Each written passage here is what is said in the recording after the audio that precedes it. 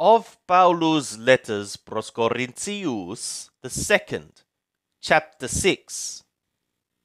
We are being ambassadors, therefore, on behalf of anointed, as though the God were exhorting through us. We are beseeching on behalf of anointed. Be ye reconciled to the God. The one not having known sin, he made a sin offering on our behalf, so that we might become God's righteousness in and by means of him.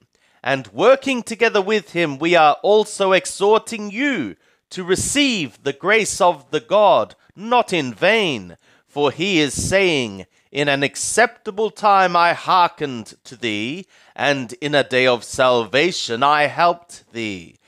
Behold, now is an acceptable time. Behold, now is a day of salvation, giving no occasion of stumbling in anything, so that the ministration might be blamed not, but in everything commending ourselves as God's servers, in much hopeful perseverance, in afflictions, in necessities, in distresses, in stripes, in imprisonments, in tumults, in labors, in watchings, in fastings, in pureness, in knowledge, in long-suffering, in kindness, in Holy Spirit, in a mindful love unfeigned, in a word of truth, in God's power, through the weapons of the righteousness, the right-hand side ones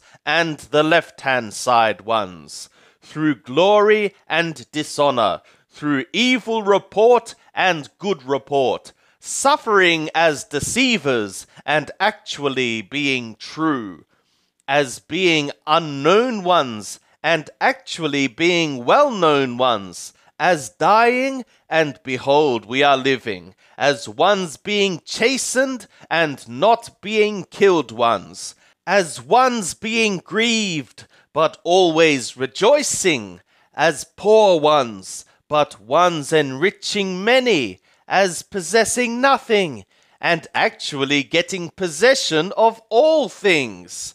Our mouth hath become open to you, O Corinthioi. Our heart hath been enlarged.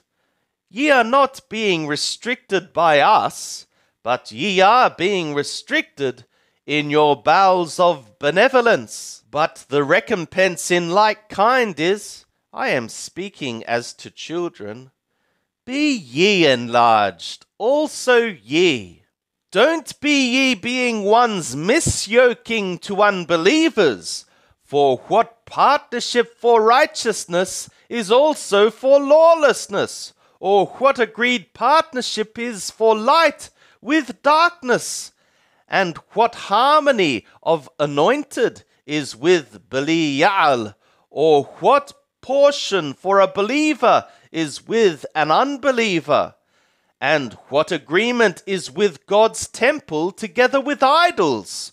For we are a temple of a living God, according as the God said, I will dwell among them, and I shall walk among them, and I shall be their God, and they shall be my people. For what reason?